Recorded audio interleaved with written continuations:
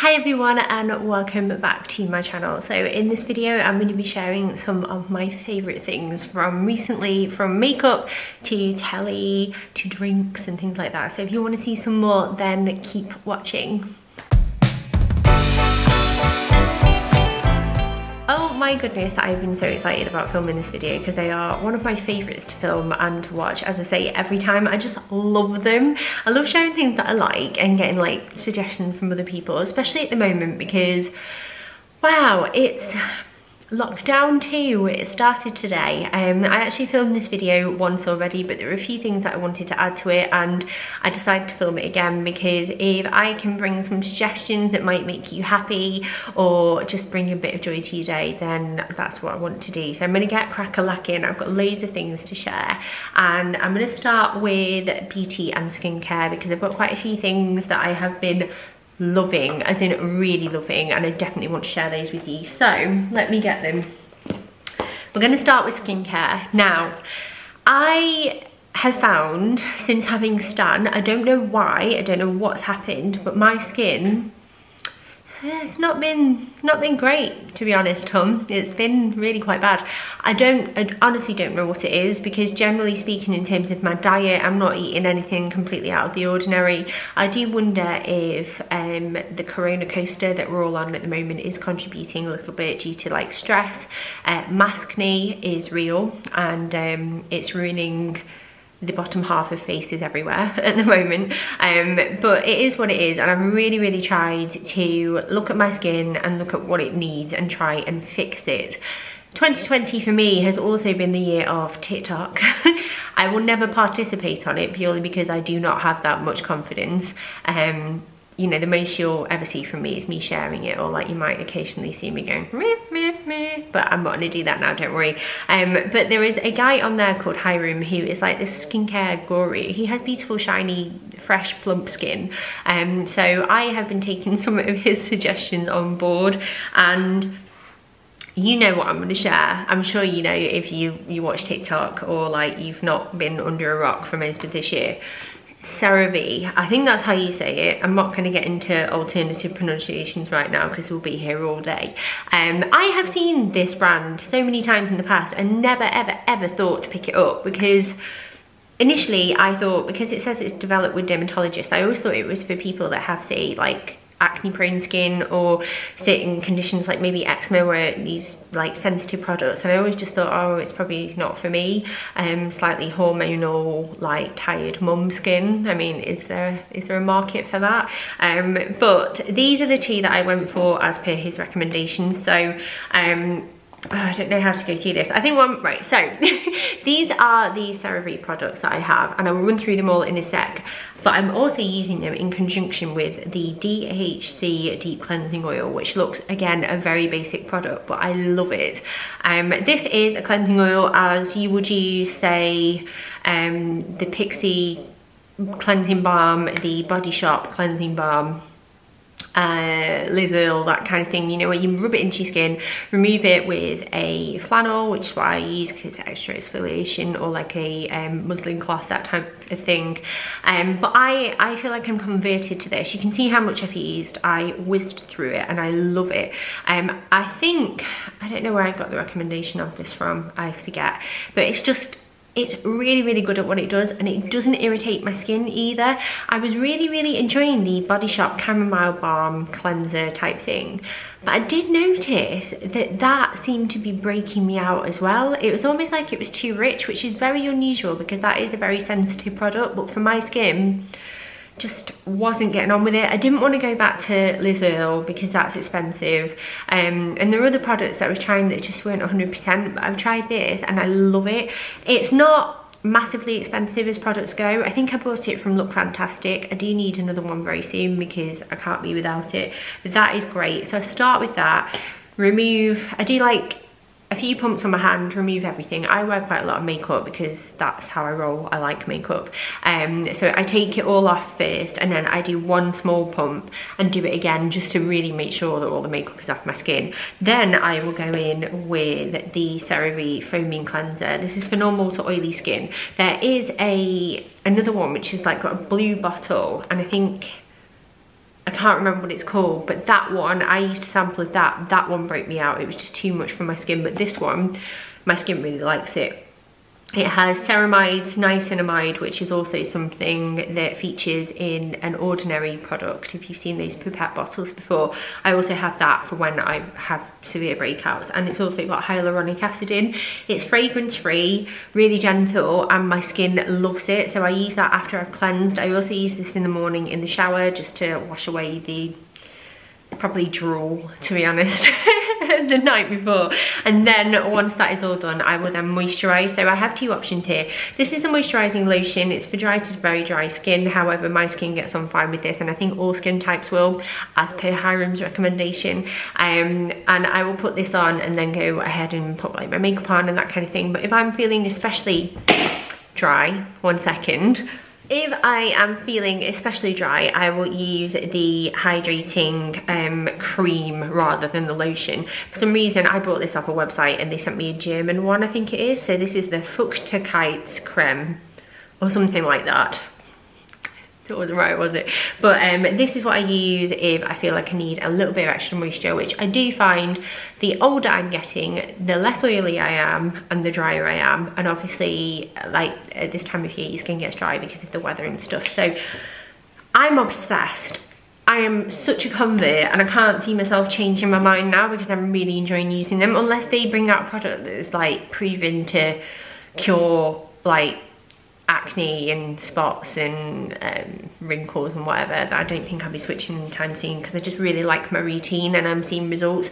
Even when I had a really bad maskne breakout and a breakout because of a foundation, you're wobbling because a little puppy just banged into you, more on him later. They really helped to sort out my skin really quickly, and I was so grateful for them. So yeah, these are as good as people on the internet say they are. Just another person shouting about it now. So I'm going to chuck those onto the sofa. I'm whizzing through this video because I also have to go and do the school run too later in a bit, and I have 1,000 things to do before that can happen. Next thing, also, it's funny really because like my job is termed as an influencer, and I think that sometimes people think that we're not influenced as well, like we're not people. We are definitely people, and I'm influenced all the time. And this is what this next product is. Now, I think I mentioned her before, but if I haven't, I'm pretty sure she was in a favourites video. She's a lady, I say lady, she's a girl, lady called Bailey Sarian, and my favourite thing about her is that she does videos where she does her makeup, one of my passions, and talks about a murder or true crime, another one of my slightly weird passions. But I feel like everybody enjoys a good murder documentary or something like that. I don't know what it is. It must be like that weird curiosity in us when like you wonder what the dark side is like. I don't know. But she is amazing. She's so funny. I love her attitude. She's not judgy. She's hilarious, she's beautiful, she's intelligent. I absolutely am fangirling because I think she's great. And one of the foundations that I've seen her use, which is, I think it's an American one, but I was able to buy it online, I will leave a link down below to where I got it from, is Catrice Cosmetics HD Liquid Coverage Foundation. Lasts up to 24 hours. It's mattifying, water and sweat proof, and has a second skin effect. I have it in the shade Sand Beige, which is a really good match for me right now. I think that if I fake tan, it would definitely be too light. I'm on the cusp of wanting to fake tan, I will admit. But it is beautiful. Like, it doesn't like feel like you've got loads of stuff on your skin, if that makes sense, which is kind of what I want a foundation to do. Plus, it's incredibly decent coverage, but because it feels like it's water-based, it's very runny, it doesn't feel like thick or heavy or claggy on the skin. And since I've been using it, I've not had as many mask-related breakouts. It seems to be a lot better in terms of like breathability and like not mixing too much with my breath and the bacteria. I don't know, but it just works for me, and I love the effect that it gives and the fact that it lasts really well. The foundation that did break me out was a Rimmel one that I bought because I was trying to buy something that was a little bit more affordable. This set me back, I think, £6.99, so it's nothing at all. If you are in the US, it may well even be cheaper than that for you, and you're probably like, oh my god, like, why are you going on about that? It's old news, but for me, it's exciting.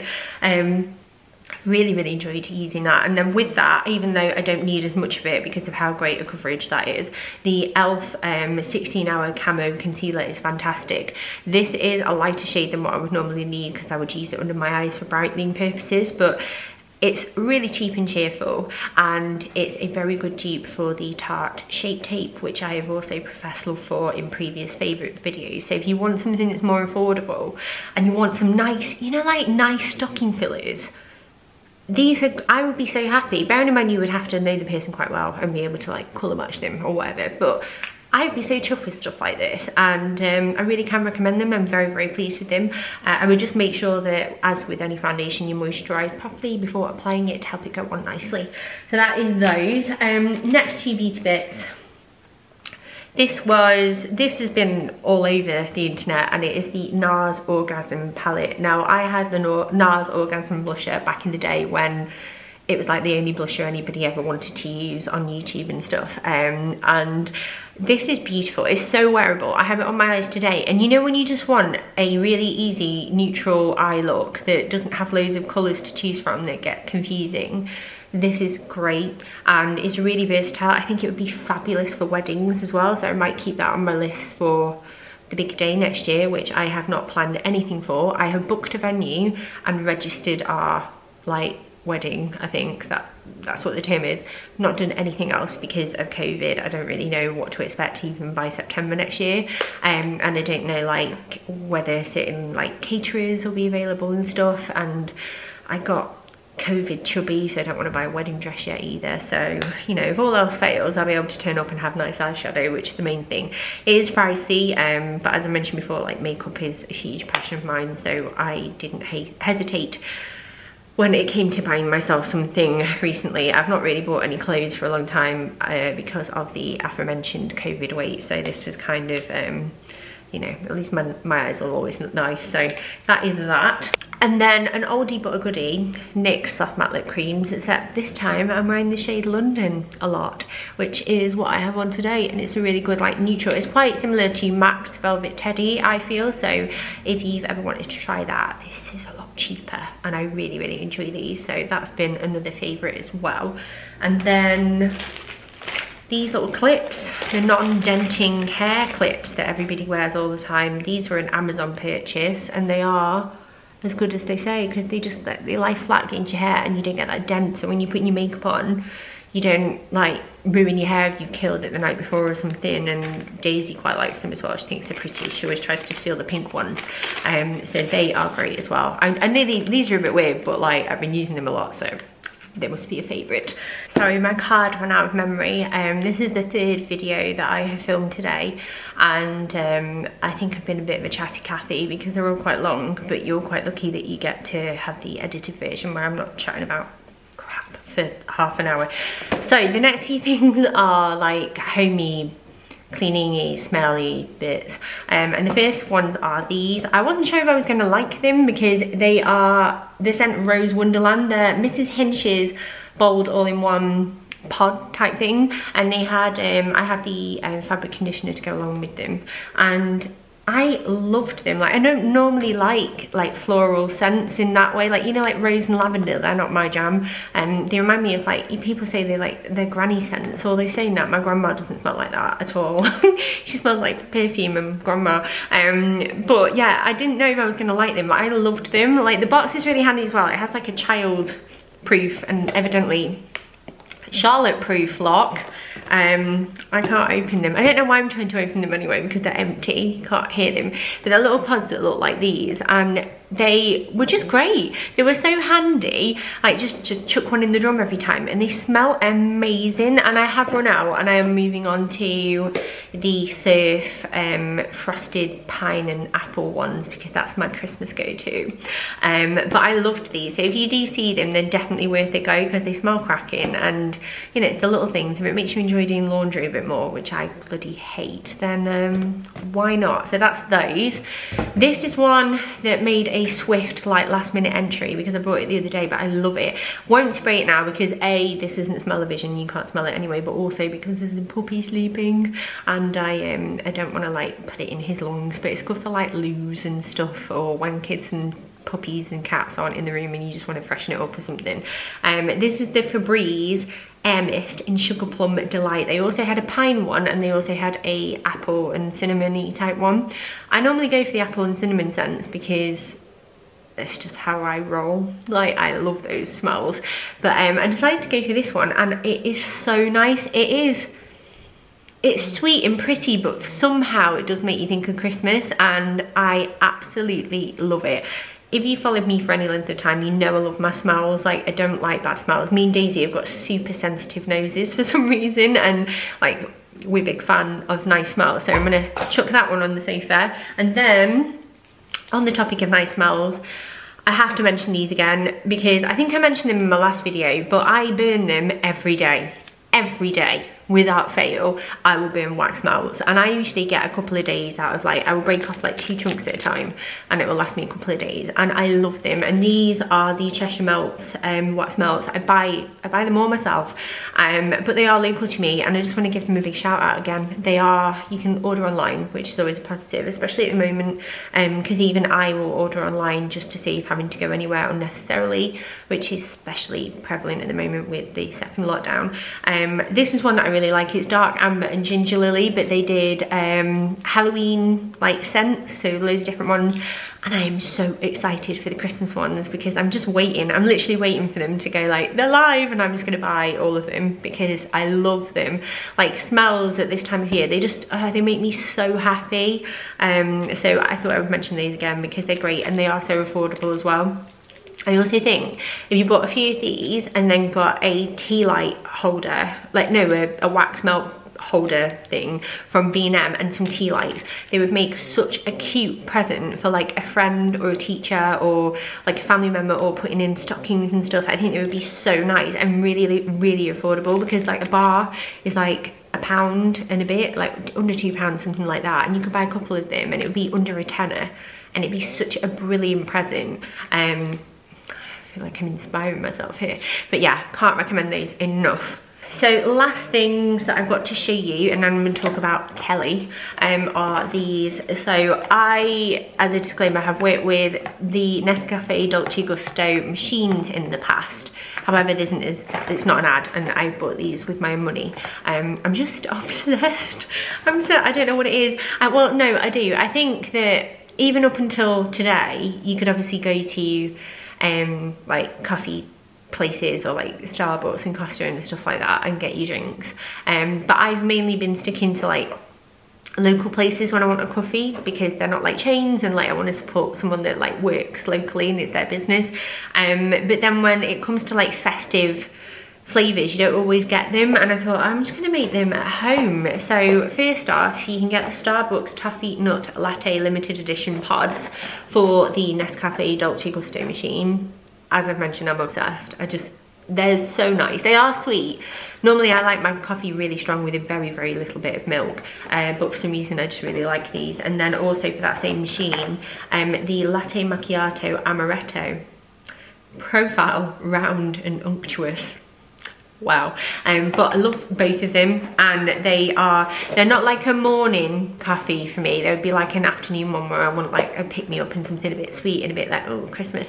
You can also buy these, by the way, in the sachets. So if you don't have a coffee machine, don't fear, because you buy the sachet, mix it with like boiling water, and you can make it that way as well. So they are great. I found these in B&M, and these I have seen in Tesco and Sainsbury's and probably more places besides. I think some people have found them in Asda, so definitely keep an eye out for those, especially if you're doing your weekly like essential shop, or you nip into the shop for something that you really need. Like, keep an eye out for them, because it's nice to have something to look forward to at home at the moment. So there's those.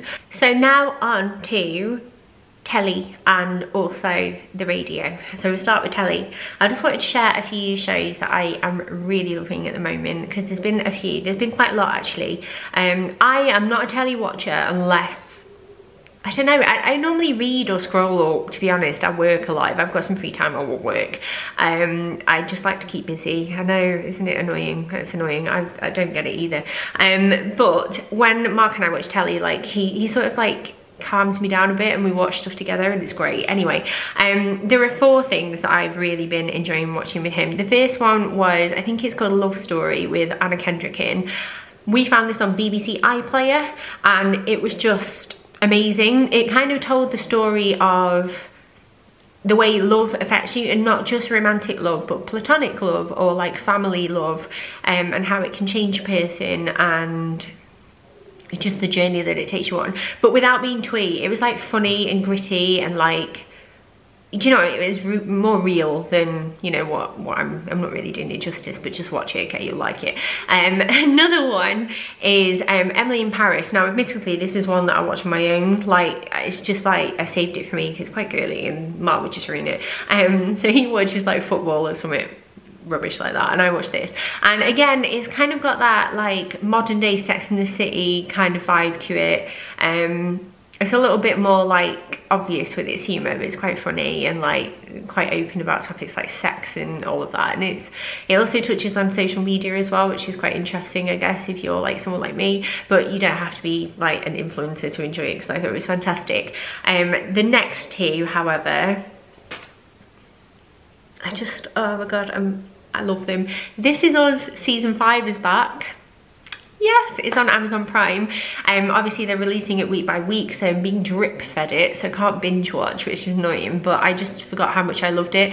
I don't want to ruin it because they've been so clever with it and it is written for you right now. So if you haven't watched it before, start with season 1. Again, I say this every time, it's been so many favourites videos, but I'm so jealous of you if you've got all of it ahead of you yet, because it's one of the most beautiful things that I've ever watched in my life, and Mark and I both absolutely love it. So get crack-a-lacking with season 5, it's amazing and you will be very touched when you watch it, that's all I'll say. And then the newest thing that we started watching, which again is being drip fed to me because it's like week by week type thing. I feel like I'm not used to watching telly like that anymore. I want it all on demand and I want it now. But that is The Undoing, and it has Nicole Kidman and Hugh Grant in, and we've only watched 2 episodes and I'm now just waiting for next Monday. Like I need to watch the next one now. It's so good, and it's like a thriller, but not in a like spooky scary way. It's more of like, I need to know what happened, I need to try and work this out, and it's amazing. So yeah, those are the things that I've really enjoyed watching. My hearing aid battery is running out, which is really distracting. And then the final thing is Magic Radio. Magic Radio and Magic Chilled Radio. I'm sure there are other Magics. I think they might do a Christmas one, actually. Do Magic do a Christmas one? You'll have to let me know. I've listened to this non-stop. If I wasn't filming right now, it would be on. We leave it on anyway for the dog, so he gets used to like background noise, and then if we ever like, we try and like, we're practicing leaving him for like short bursts of time. Radio is a good thing for a puppy.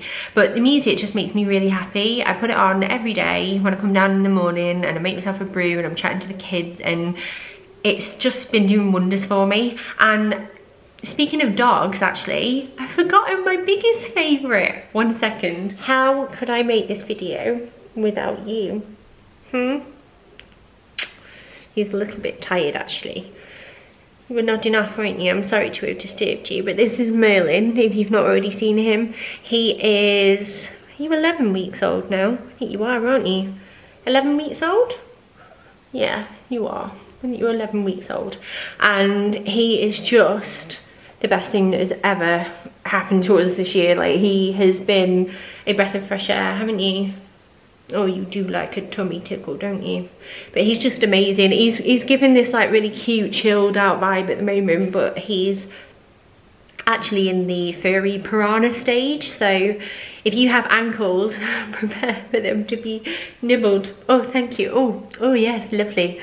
Oh, he's just amazing. He makes the kids so happy. He can go on walkies. Oh, on Saturday, which we're really excited about, and I think he will love, because he's getting to that age now where, you know, when he's not tired, he's just bouncing off the walls, and we're always playing in the garden with him. But he's just been amazing, and he's the sweetest boy, and he's so good with the kids. But yeah, Merlin, you are my #1 favourite. You are such a good boy. Oh, don't eat me. Anyway, yeah, me and this beautiful fluffy yellow dog are gonna go now. I need to tidy up and do some quick emails and then go and get my kids. So have a lovely day, whatever you are up to. Try and stay positive, stay safe, and I will hopefully see you all very, very soon. Bye.